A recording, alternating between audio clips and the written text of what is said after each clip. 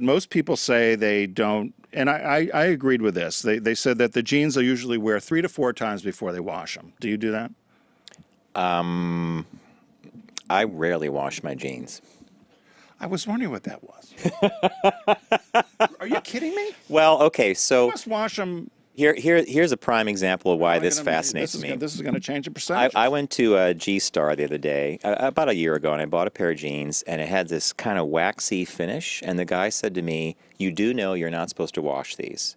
He said, "And if you do, wash them inside out, and it should only be once every couple of months."